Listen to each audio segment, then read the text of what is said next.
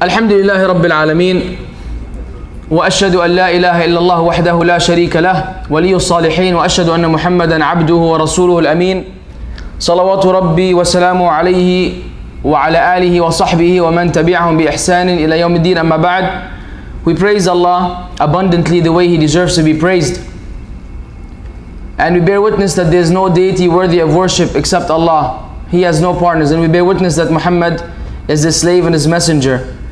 We ask Allah to exalt His mention, grant Him peace, and send His salutations and His blessings upon Him, upon His companions and all those who follow them on their path of righteousness until the day of recompense. This is the introduction that Muslims usually use, more or less. It might be unusual for some, and it has a lot of profound statements. And the good news is that this lecture will directly and indirectly address such an introduction. The title of the lecture, I would say, it's quite audacious.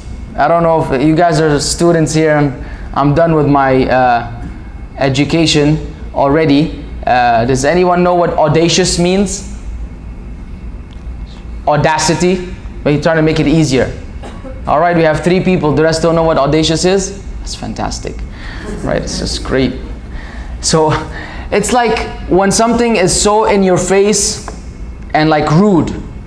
You know, like someone cuts you off while driving and then they scream at you. And it's like, it's your fault and I'm innocent. So we say they have the audacity to yell at me when they're guilty. Okay, someone audacious. So sometimes the title can be audacious. You know, born believers. Okay.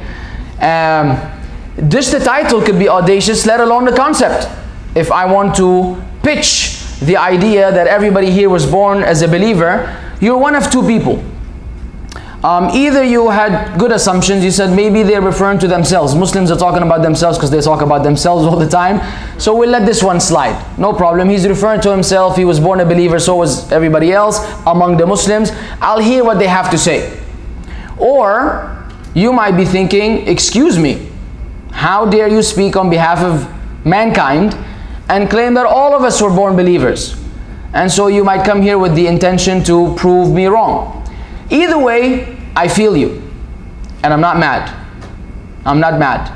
I understand why such feelings and sentiments may exist. Simply because the world we're living in now has changed a lot. So my intention is to present this to the best of my ability. To prove from a religious, logical, and sometimes scientific point of view that each human being was born with the natural tendency to believe in one God. It's not easy, but someone has to do it. In Islam we call it fitrah. Fitrah. For many, what comes to mind when you say fitrah is zakatul fitr on, in Ramadan. That's another misconception for the Muslims specifically. I'm not going to waste time on it, but that is not the right terminology for zakatul fitr or Eidul Fitr. Even though we will see that from a linguistic point of view, the word fatara itself and futira ala shay has to do with tubi'a, something that has been stamped, imprinted in a particular way. So anything which has this kind of innate nature to it, we use the term taba'a or tubi'a synonymous with fatara or futira. And that's why we hear that Allah is fatirus samawati wal ard. He is the originator of the heavens and the earth. He made them without any pre-existing example. There was never a heavens and earth and then they were used as a template to create another.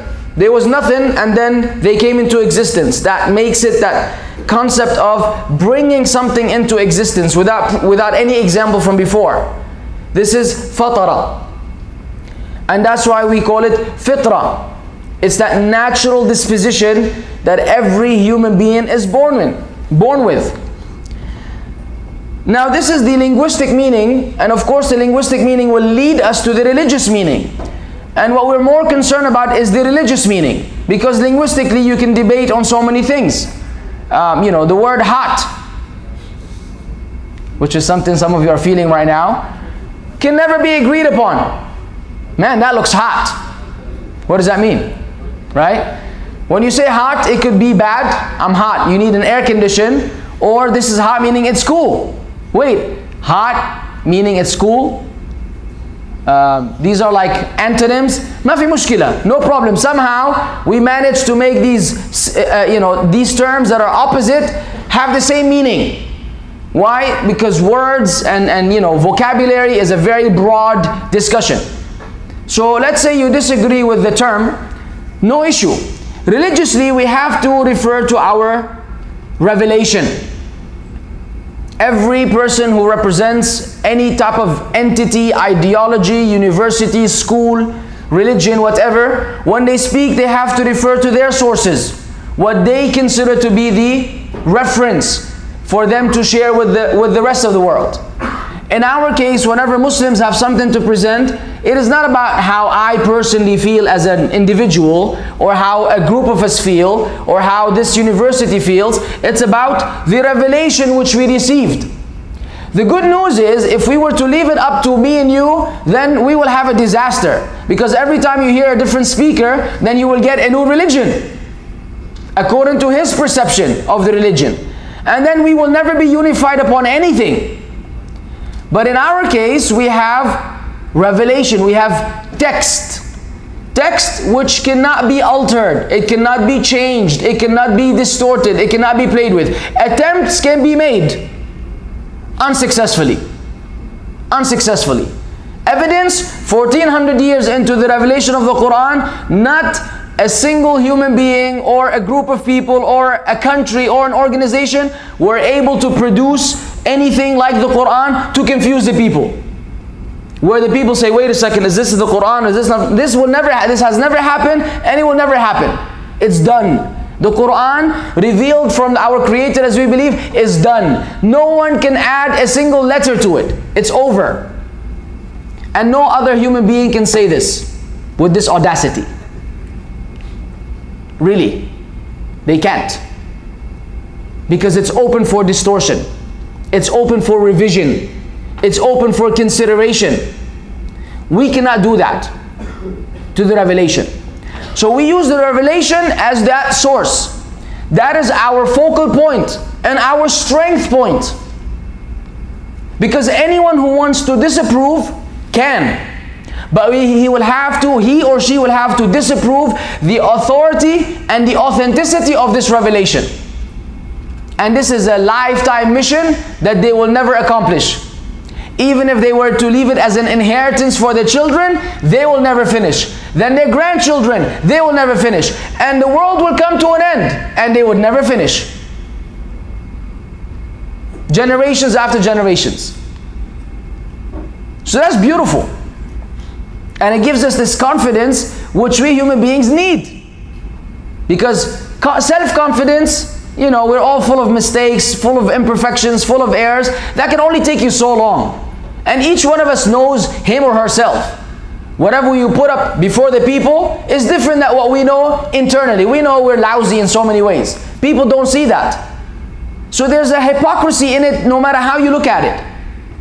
But when we refer to the revelation, then our shortcomings and faults are irrelevant to the discussion. I can be the worst person in the world, but if I'm quoting and citing textual evidence revealed, I have power. As long as people don't misuse it.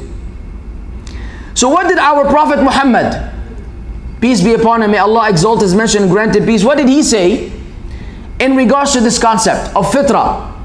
It's a very controversial, I would say, narration.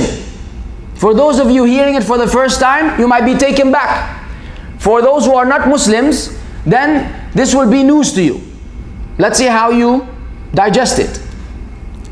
And the hadith is narrated by the companion Abu Hurairah, one of the companions of the Prophet, collected by the scholar of hadith or narrations, Al-Bukhari. So these are the most reliable figures we have. The Prophet ﷺ said, مَا مِن مَوْلُودٍ يُولَدْ على الفطرة إلا ولد على الفطرة. There isn't a single newborn, any newborn baby that comes into existence, no one comes except that he is upon his fitrah, the natural disposition. فأبواه يهودانه أو ينصرانه أو يمجسانه أو كما قال صلى الله عليه وسلم. Then it is his parents, because this is the general principle. It could be uncle and aunt, nephews, cousins, environment, society. Someone can say, "Oh, I was born an orphan. My parents had nothing to do with it." It doesn't matter. The hadith is speaking about the general norm. There are exceptions to the rule, for sure. It is then his parents, or let's just say his environment, which will make him a Jew, or a Christian, or a Magian. And then today we can add, right? Or an atheist, or an agnostic, or so on and so forth, Hindu, Buddhist, and the list goes on. Who can deny this? Who can deny that by default the children are upon the same religion of their parents until they choose otherwise? Can anyone deny that point? Isn't it that when a child is raised in a house where Christianity is practiced, he will or she will by default be Christian until some point in time when they decide, after some investigation, after some research, whatever the reasons may be, that they decide to say, "You know what, that's beautiful, you guys are nice people, but I'm out. I don't believe in God. I want to become an atheist." And they depart. You don't speak to a child who's 4 years old and says, "I don't believe in God," while his parents believe in God. It just doesn't happen. In fact, if you say this to any child, even if he has not or she has not received religious training, they will refute you. And we will see psychologically, according to scientists, why. Because from the way human beings are created, from a physiological point of view, it is proven that by default they believe in God. And that's what the hadith is saying. Children, by default, believe in God. So it's the environment which impose on this person some other choice. Then the Prophet gave us an example. He said, look at the animal, how it is born intact. Do you observe any among them that are maimed? By default, unless there's a deformality, physical deformality, human beings nobody is born with a piercing. Have you ever seen a girl born already 2 piercings? "Oh, that's so nice, you saved us money, sweetie." With a ponytail and a tie? Nope, doesn't happen. Children are born, they might have an issue, physical deformality. Otherwise, they don't have some changes that we later impose, like a tattoo, for example.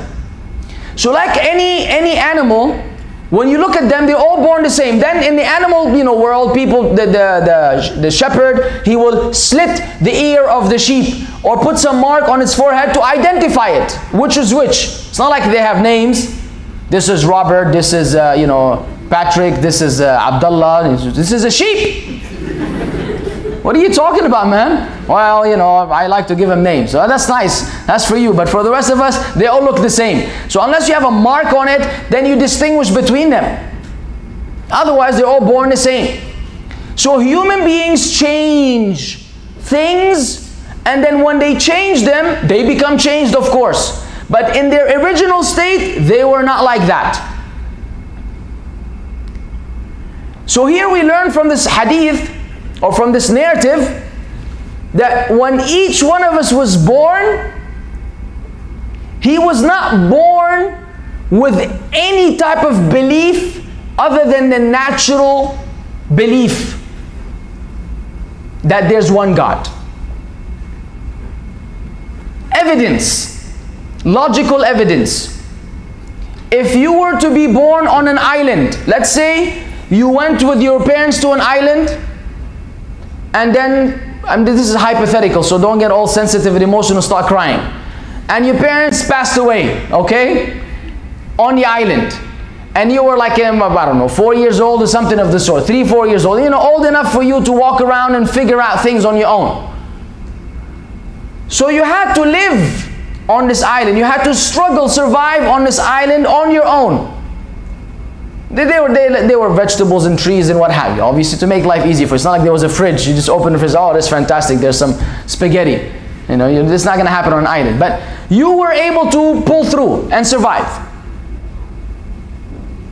Do you think at some point in time you would look at a tree and say, this is God?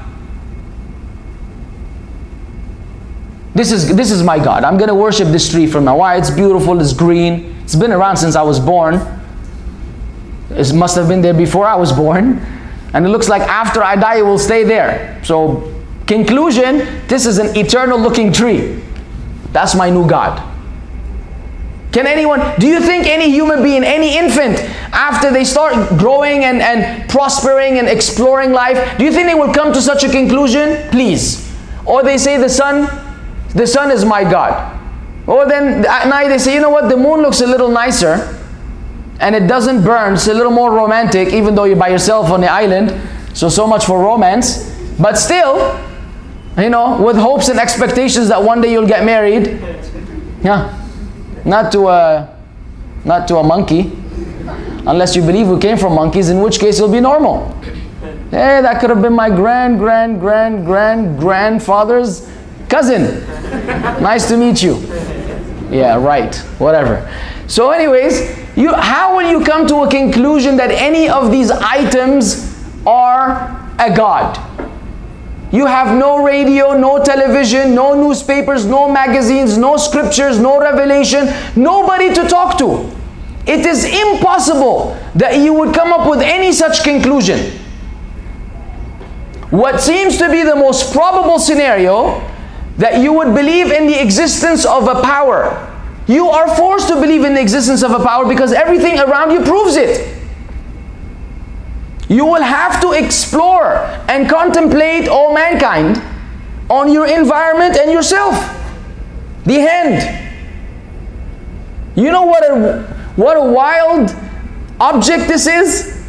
You know how many things we do with our hands? You see, everything you're using right now in this hall is because of the hands of the son of Adam. Airplanes, buildings, huge constructions, because you're going to say that they were made by machines. Yes, how are the machines made? By hand. No, blah, blah, blah. Who drew the machine the first time? The architect, the engineer, who drew it on paper before it became what it is. Hands. It's all with the hands. What is this limb? This only one limb. Forget about the eyes and the ears and the brain, which is analyzing information as we speak and passing judgment. As I speak, you're analyzing and judging, therefore the reaction. Boring, I don't like this joke. Stop joking, please. It's fine. You're entitled to this opinion. I'm going to joke throughout. But you're analyzing my speech as we speak right now. And English might not be your mother tongue. So your brain is already understanding a foreign language. I mean, this is so complicated. How are you going to tell me we came from nothing?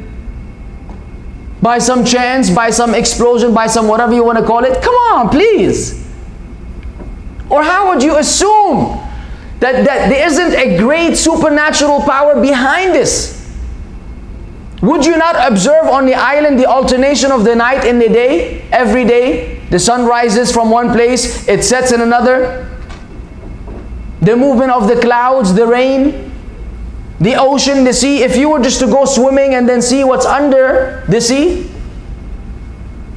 it's mesmerizing. So you as a human being would come to the conclusion that there's a great supernatural power that you're unable to see. You will not expect it to present itself before you and say, I am your God. You would be very skeptical, in fact, if something presented itself before you, some sort of ghost, and said, I am your God. True or false? You would think anything. It's ghost, it's jinn, it's different stuff. You would not assume that this is your creator speaking to you. Don't worry about the cameras. The focus is shifting to the cameraman. Thank you, sir. Would you like to go lecture with me? You already are.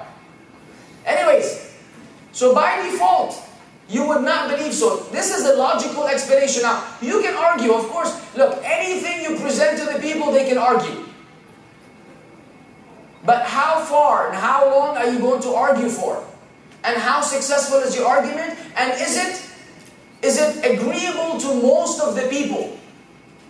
We have to understand that a lot of the things in this world have to do with the majority. Not everything, but many things have to do with the majority. The majority agree on something, holds certain value, and the minority remain to be a minority. So when most people will agree to something and you have some individuals who disagree, with all due respect, they remain to be individuals who are disagreeing. The vast majority is what matters. So while we can argue that no, maybe someone will worship another object on this island, most will tell you they probably will not think of anything else and consider it to be their God. And if someone were to make an idol or a statue from this tree, they say, you know what, I agree with you. The tree in and of itself is not worthy of worship. I will sculpture something from the tree. Then we will say, who made who? Did you make God or did God make you? Because if you sculptured it, then you made it. So now you're God. At least to this object, you are its God, meaning you are its creator. So how are you going to worship what you made? And the idea of worshiping is giving, reverence and respect and awe to a greater power that has abilities that you lack. Otherwise, nobody would worship anyone. If you thought you were self-sufficient. Why is it that human beings, if the airplane is about to, fall into the ocean and they're about to die, why is it that at that moment they remember God? Or they feel the urge and the need to speak to a greater being because they believe at this moment only God, even though they may not be believers in God, only God can pull them out from this problem, this issue. Only God can save them. Otherwise, if somebody was self-sufficient, he wouldn't be asking God for anything. He would say, okay, buddy, let's jump out of this plane now. I have the power, I have the strength. I'm a smart human being. Oh my God, I'm not moving from my seat. It looks like I'm going to die. Goodbye now. That's exactly what's going to happen. Unless you watch a lot of James Bond. Now, only people who watch a lot of some crazy stuff. You're just going to have like the special watch when you press on the thing and then the seat just jumps out of the roof of the plane and you fly, land with a parachute in your Mercedes to drive off and kill the... Come on, man. This is Hollywood stuff. In real life, people freak out and die.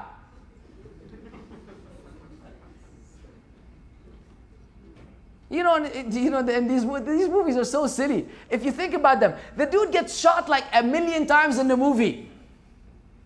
People are shooting at him the whole time. And like the bullets just don't hit him.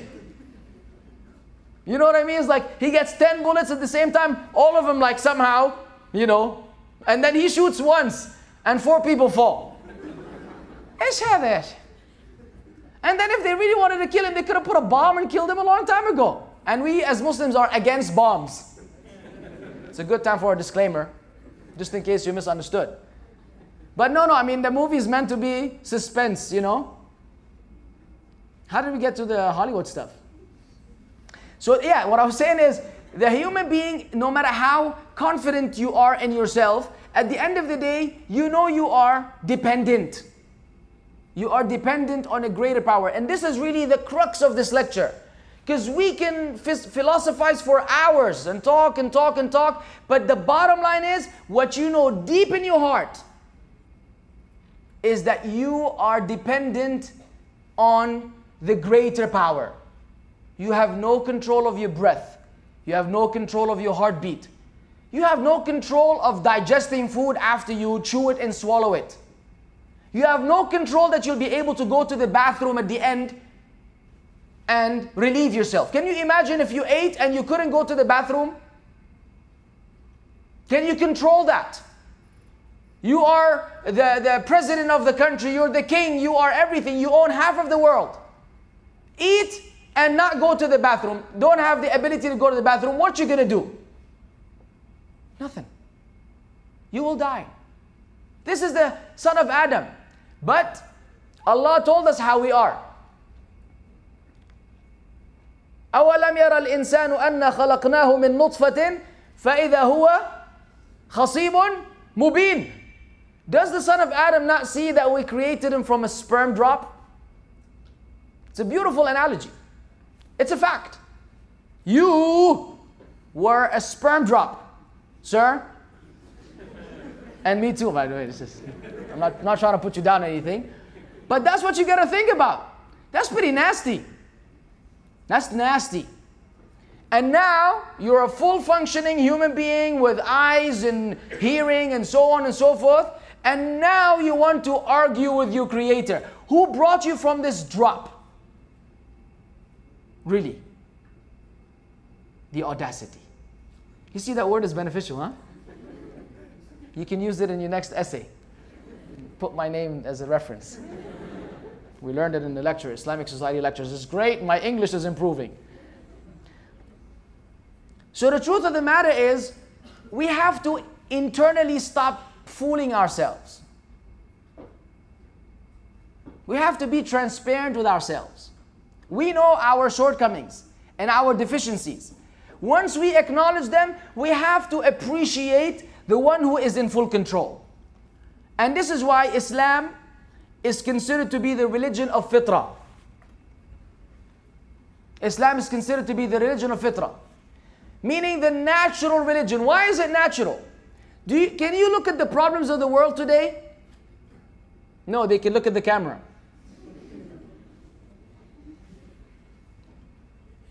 Abus idak, معك دقيقتين تخلص. He's not even here. I forgot what I was saying. See, that's why I'm easily distracted. In my lectures back home, kids are not allowed. If somebody brings a child and they start crying, I don't know what I'm lecturing about. I start talking about Samsung and smartphones and everything. People are like, dude, this is a religious lecture. Say, my bad. This kid just, messed it up for me. So I'm easily distracted. And obviously, you guys are equally easily distracted. And so, turn it on, please. And let's move on with the lecture. Because I was saying something.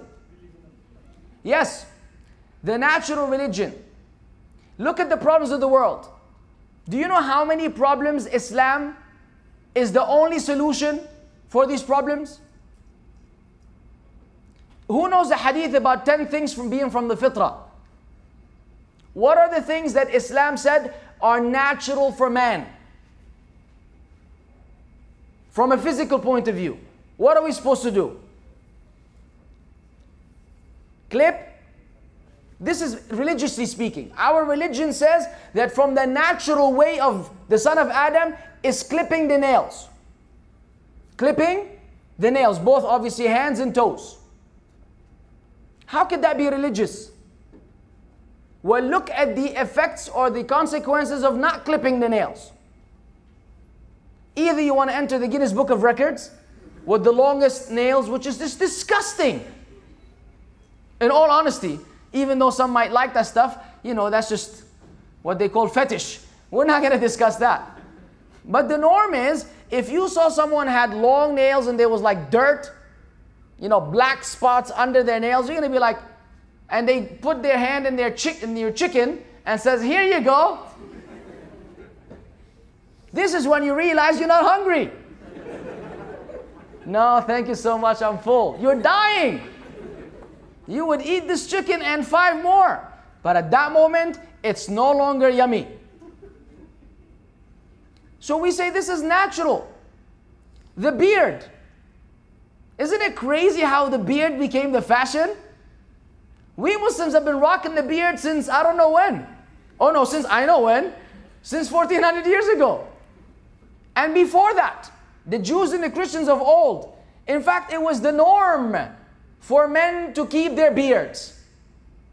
That's why it grows on your face. You know what I mean? It's not like it grows on your arm, then you stick it to your face. It grows right where it needs to be, whether you are hairy or not.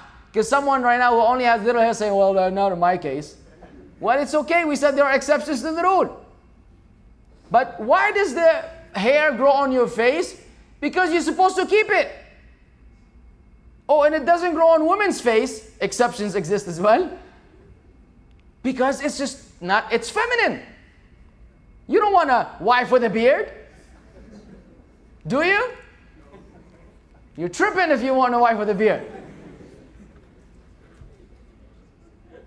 So now it became the fashion, you know, actors, basketball players, you know, everybody's rocking a beard, and now it became okay. Alhamdulillah, it made life easy for us Muslims. Because now we don't look so alienated. You know, when you go to the airport, it's like, okay, there's other looking terrorists, not just me. According to them, of course, you're thinking in the mind of the, you know, I don't know, surveillance cameras and the people's security. You know, you're not a terrorist. But nowadays, a Muslim is automatically a terrorist if he has a religious appearance. So now when I look at others and say, okay, it could be me or you, man, nobody knows. But they ruined it with this hairstyle. You know, they don't keep their full hair. They cut half of it, do that little thing. So now they know that, okay, this is not a Muslim, he's just trying to look cool. But now the beard became the fashion, even though some of you are still not rocking a beard. But if you were to let it grow, you'll realize why. It's a natural thing. It's a natural way of men. And it saves you a lot of headache. How much money have you spent on razors and Gillette and shaving foam, and how many times you've cut yourself, and how many classes you've missed, or you were late to because you didn't shave on time, or you felt awkward because you're not feeling fresh, or it's that 1 millimeter, you know, hair growth, what do they call it, shade? You know, like, what was it, George Michael back in the day? Yeah, well, you don't know about that because you're still young. So, I mean, you've wasted a lot of time and money. If you just let your beard grow, you'll be having a blast. And the same goes for armpit hair. You're supposed to grow your armpit hair, right? No, in our religion, you're supposed to remove it. Someone will say, why would you remove your armpit hair? Because it's fresh. And you stink less. You become stinkless, in fact. And observe, try removing your armpit hair. This is an Islamic instruction to males and females.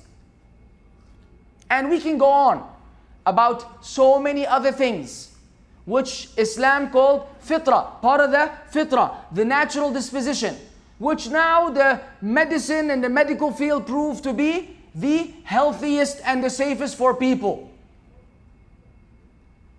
And going against them is a reason for bacteria and different types of diseases to spread.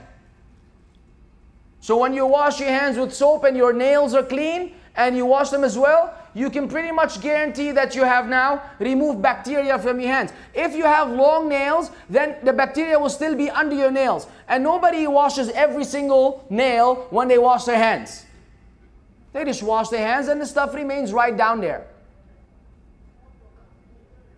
So Islam deals with this idea from a physical point of view, and more importantly from a spiritual point of view. But here comes the problem. The alienation and the diversion from the natural disposition. Why is it that people divert from the norm and do other things? And they might do them for so long and so frequently that they become, the abnormal becomes normal and the normal becomes abnormal. And we've experienced this many times in this lifetime of ours. Right now, if you are sitting somewhere and your smartphone is not in your hand and you're using it, are you normal or abnormal? You're abnormal. What's wrong, man? You can't afford a phone? Huh? What's the matter? You're sad? You're depressed? The norm is now everybody's on their phone. Driving, they're on their phone. In the airport, they're on their phone. Having dinner together on their phone. Right? They take a picture of the same thing and they send it on WhatsApp. But we're sitting on the same table, ya Sheikh. Yeah, but just so we can have evidence. In case you forgot that we had dinner together, here you go. Put a star on this message. So now the norm is that people use their smartphone. And it's pretty unusual for someone to say, no, I only like to use old phones. You know, they call the feature phone. The flashlight one. That only makes phone calls, and when you send a text message, you take half an hour. Yeah, remember those? Press the button 8 times to get to the comma, and then you miss it. Then you have to do it again. Oh my God. I can't believe we had to do this for so long. Now that I think about it, I get frustrated. It's like, why didn't they invent the smartphone earlier? Wasted so much time. So people have changed the norm. Normal is abnormal and vice versa. And now, if you are a believer in God, you're pretty abnormal. Oh, what a religious guy. He must be a fail. His life must be a failure. Maybe he couldn't get a girlfriend. Maybe he didn't make it to the basketball team. Maybe he dropped out of school. Maybe. That's why he believes in God.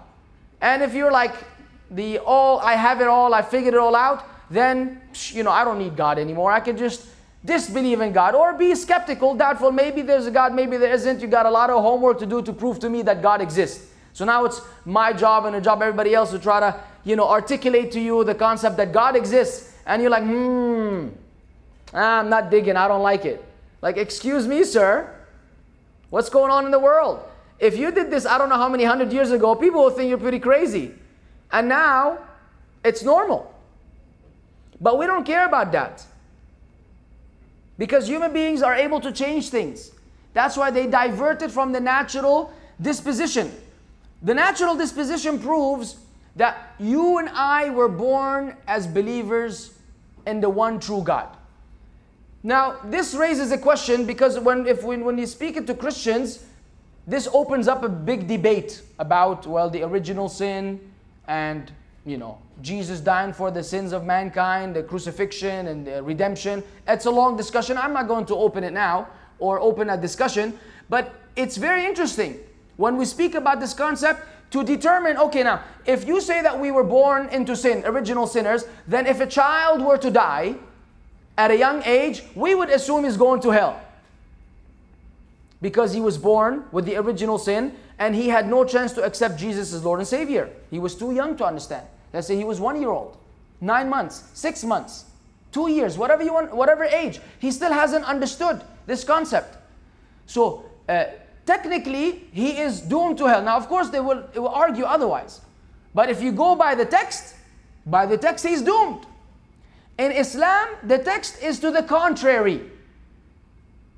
We have the authentic tradition that the Prophet, peace be upon him, had a vision and he saw an old man in paradise with children, with many children. When he was asked who the old man was, he said that this is Abraham, who was the forefather of the prophets after Noah. So we have Noah, then Abraham. So Abraham obviously is from the inhabitants of paradise as per the belief of all religious people who believe in, Jews, Christians and Muslims. And then the companions of the Prophet raised an interesting question. If all these children which he saw in the vision were with Ibrahim in paradise, then does that include the children of the non-Muslim parents? And the Prophet, peace be upon him, acknowledged that includes the children of the polytheists, meaning those who were born outside of Islam. Because of this narration, we understand that if a child was born into this world, he is in that natural default state of believing in one God. If he were to die before the age of discretion, they go into paradise. Why? Because the natural position is that they believed in one God and they haven't reached a stage where they change that. So we stick to the default. That is mercy right there. And that proves the benevolence and the compassion of God. That no one is held accountable until, meaning the Sharia or the legislative law, you're not held accountable until it is presented to you and then you reject it. But as for the matter of the natural belief, that it is instilled in each and every one.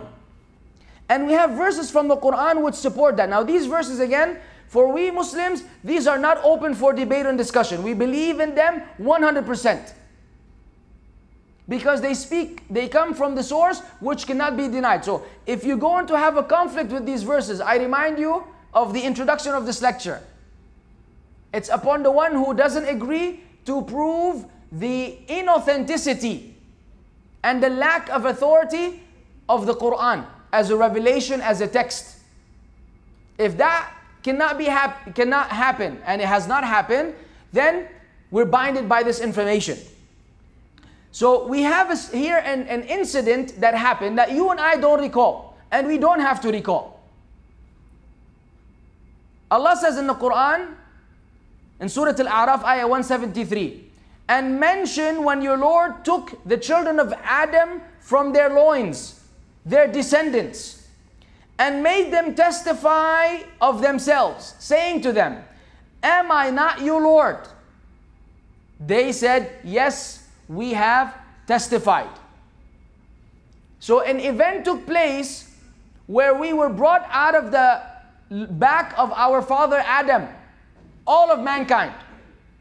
And we were made to testify before our Creator that we accept and acknowledge Him as the Lord and Master of the world. And each and every one of us testified. You're saying, I don't remember.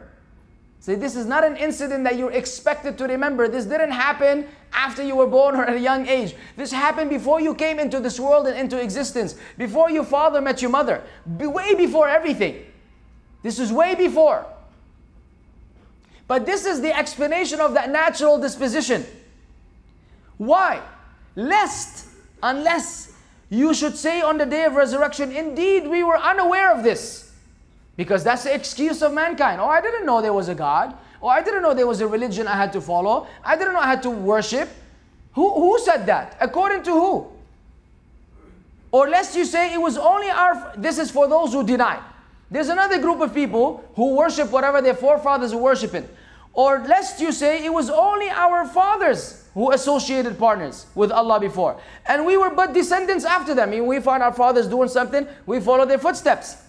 Then would you destroy us for what the falsifiers have done? Then Allah said, and thus do we explain in detail the verses that perhaps they will return. That's the wisdom behind mentioning the story. The explanation is for each one of us to face himself or herself sincerely, without beating around the bush and playing around. You know, way deep in there, that there's a creator. And it's very difficult to dismiss this idea.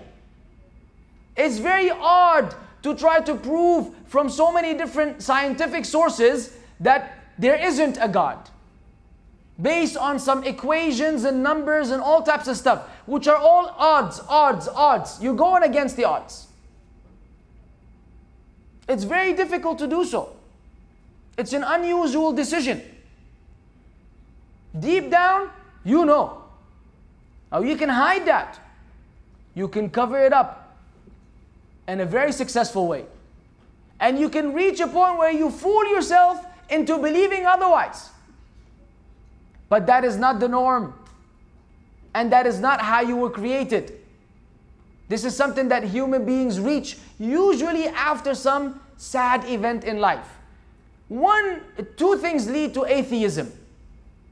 Either an event that happens that is very saddening, very depressing, and the person cannot cope with it, then they just say, how can there be a God if life is so miserable, or if things are so bad, and they just dismiss the idea of God to make themselves feel better. It's usually a trauma that happened to that person. Or they just want to have fun so bad, and they don't want to feel guilty so bad, that the only way they can reach that point is by saying, you know what, there's no accountability. If they knew there was accountability, they cannot have as much fun. What prevents a person from committing a crime? Knowing that there's a punishment. And for those who say that there's no moral compass for these things, really? Can you imagine, can any one of you say if he had his mother, his own mother, who raised him, and he has a knife to her neck, what do you need to know that this is wrong? How do you know that this is wrong? Why does everybody judge you as a criminal who killed his mother? Even if you went to court and you had the best lawyer and he proved your innocence, the rest of the people will judge you as a criminal who killed his own mother. There's absolutely no everybody, believers in God, disbelievers in God, good people, bad, even the worst criminal in prison will say, man, that's pretty bad. I mean, okay, you kill a stranger for some money, bad. You kill your own mother, you're just crazy. Because how do you make that judgment? According to what? Who instilled this in you? That you figured out on your own? Where does that come from? Did you learn it from society? No. These are things which are in the fitrah of the son of Adam. We were born with these things. And these are the same things that make us distinguish between good and bad. Between truth and falsehood. Between what is right and what is wrong. Now here, let us look at some of the scientific references for those who are interested in science. But I say this with a disclaimer. And my disclaimer is, science is cool and everything, but I have issues with science. Because science is inconsistent and unreliable. It has proven itself over the years to constantly change. So while I appreciate a lot of scientific studies, we know that down the line, another scientific research may be made to prove the opposite. Coffee. Who drinks coffee? Well, where's my coffee, by the way? Oh yeah, I drank my coffee, but we're supposed to have two. Who drinks? Is coffee good or bad? You're an addict, man. Without caffeine, you can't function, you can't study, you can't wake up in the morning. You must have your cup of coffee, otherwise you go crazy. You're an addict. So am I. So they tell you, a group of doctors say, coffee drinkers are like you know, people that smoke pot and like cigarette smokers, and they put you in the same category of addicts, people that are substance abusers. They can't function without the existence of this caffeine. And for the longest time, we were made to believe that if you drank coffee, you enjoyed it obviously, but you were still dependent, or you're made to feel guilty that you can't function without coffee. Then of course, other studies were made by other doctors to prove that coffee is good for you. And coffee prevents heart attack. And coffee does this, and coffee does that. You read this research or this article, you're like, wow, give me a cup of coffee now. Sheesh, I'm going to drink 5 while reading this article. So now what is it? Is coffee good or coffee bad? Well, I don't know. You don't know. It depends on which article you read last. Because every time I read the other one, I'm like, yeah, I think these guys are right. You know what? Forget about this guy who's trying to tell me coffee is good. I'm still dependent on coffee. I need to be independent. And I cannot reach a conclusion. I don't know if you can, because every time they make a study, it's persuasive enough to say, yeah, this is the one. That's science. And that's just horrible. Because I'm just confused. And this is just a very mundane, trivial issue of coffee. Let alone bigger matters. Go back in time whether the earth was flat or round. Ooh. You know, you could have said something some 100 years ago where people think you're insane. And now you say it, and if you say the opposite, they think you're insane. Really, you think the earth is flat? Why don't you run till the edge and jump off the cliff? No, you're just going to go around, or you run around the earth. I mean, you know, these things are just silly right now. But that's science. So I'm mentioning this, but with, I'm not very excited about it, simply because you can argue to the contrary. But what I'm trying to prove to you is, in this citation, that even scientifically, we have scientists who are persistent and convinced that you were born with the natural disposition of believing in a religion and in a God. And that it is abnormal to go against that. I'm sure there are scientists who oppose that. But it's good to know that there are two sides of the coin. So the Islamic concept of fitrah then is supported by physiological, sociological, and anthropological evidence. I know these words are so fancy. Just remember the jickle part at the end. Logical, jickle, whatever. Yeah. I'm just making it easy for you. So the psychological evidence. The academic, I'm sorry, I'm going to have to read this because I don't want to get too funny. The academic Olivera Petrovich. Sounds like a nice name, yeah? Petrovich, it's like what? I don't know, anyways. He conducted some studies, I hope it's he, concerning the psychology of the human being and God's existence. Oh, she concludes that the belief in a non-anthropomorphic God, again, non-anthropomorphic, anthropomorphism is the concept of the materialization of God in a human form.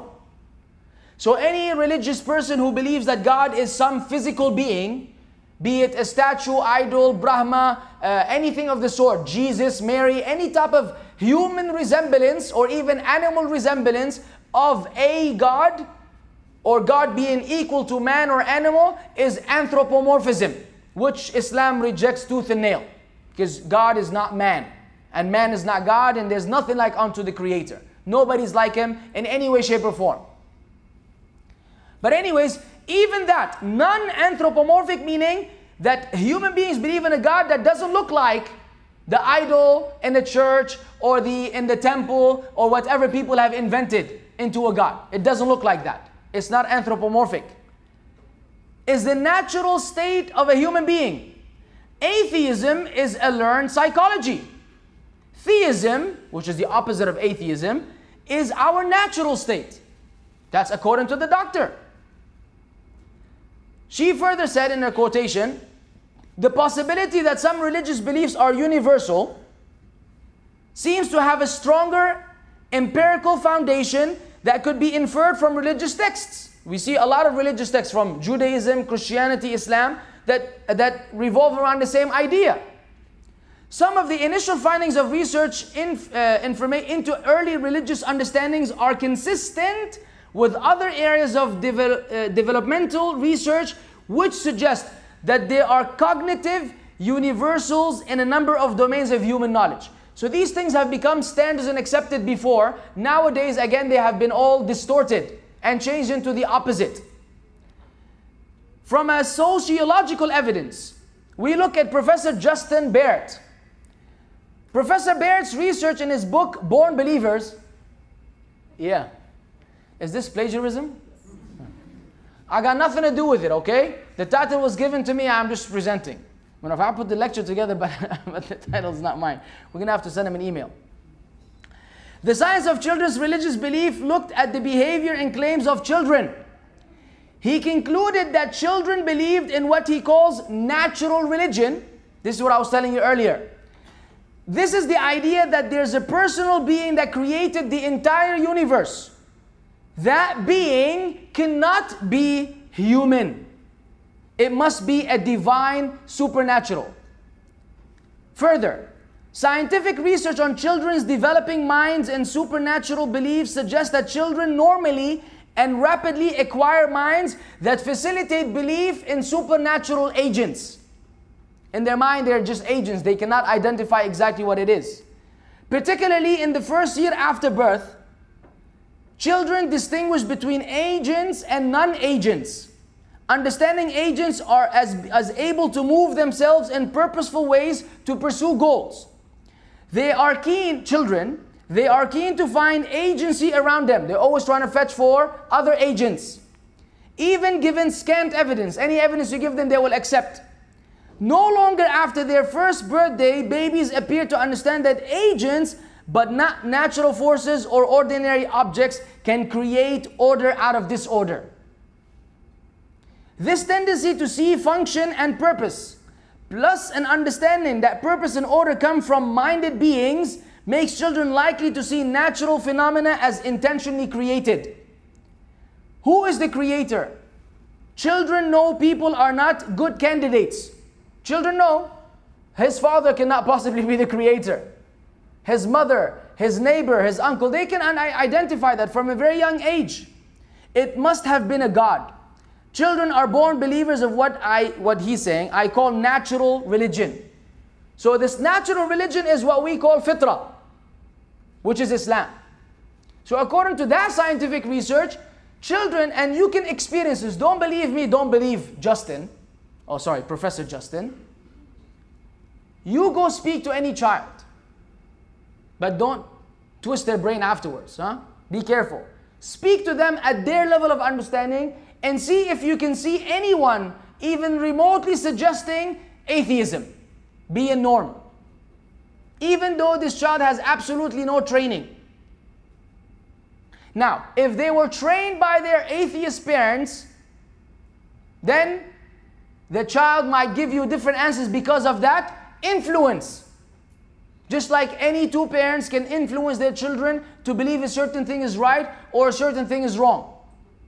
And the children will argue accordingly. But if you were to remove them from this environment where they're being brainwashed, quote unquote, then the natural position of the children is what the professor is referring to, that natural religion.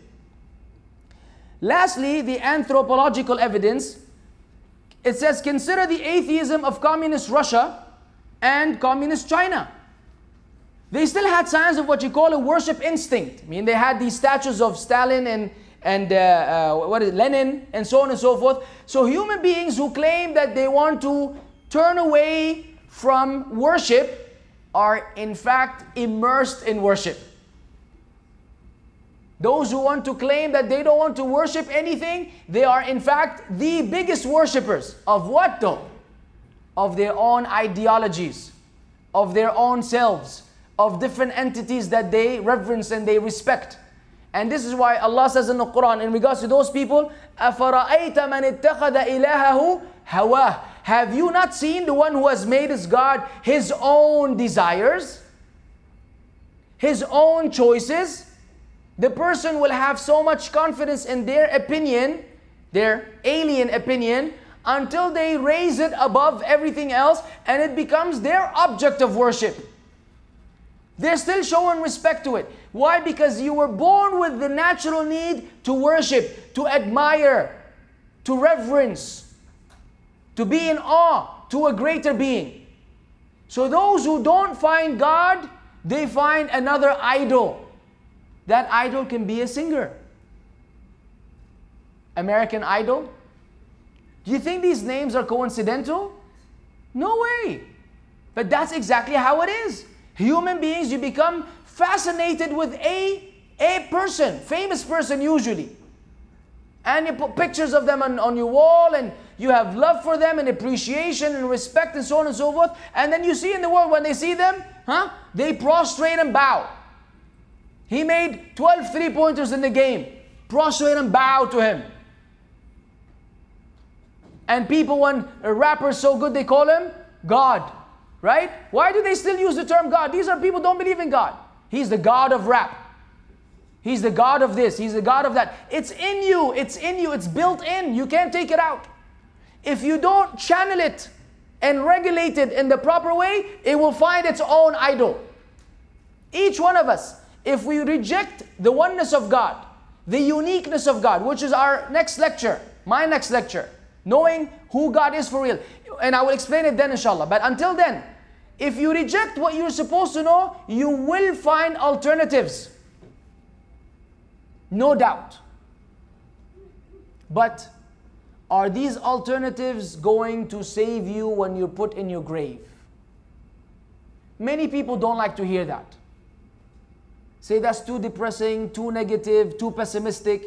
I'm trying to enjoy life. I got a career ahead of me. That's good news, buddy. But the bottom line is people die young.